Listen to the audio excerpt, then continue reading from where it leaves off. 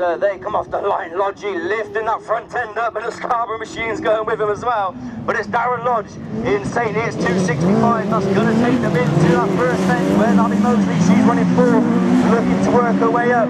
But it's St. Neots 265. Herbert's there in second in the Leewood 37 machine. A lot of people seen him at Nottingham last week going, well, is he going to imitate the same this time? Scarborough 18, Martin Dunbar in 59, Abby Mosley in 950, and Richard Moorhead in Scunny 101. That's the running order as they go down the far side for another time. Lodgy it is, pulling away just a little bit from Anthony Herbert in that second place position in Leewood 37. Who's running on the outside? Abby Mosley at Woods switches to the inside, occupies fourth now from Martin Dunbar. Then the two fairly similar looking machines are going for battle. Richard Morris gets it all out of shape at the tail end of the field.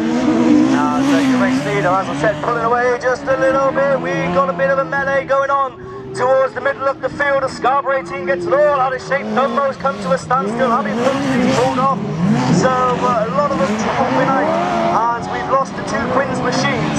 As Dunmo just about manages to get the car going into the middle, gets out of harm's way. Lodgy it is, and that takes them on to their final circuit. St. Neots 265. Anthony Herbert runs in second in Leewood 37. These two got a clear gap between the two behind them. Scarborough 18 it is that runs in third, and Richard Moorhouse in Scunthorpe 101 getting it very sideways in that fourth place position. But the checkered flag's going to come out, a bit of a messy race, but Lodgy it is that takes the win then. St. Neots 265 takes it from Anthony Herbert in Leewood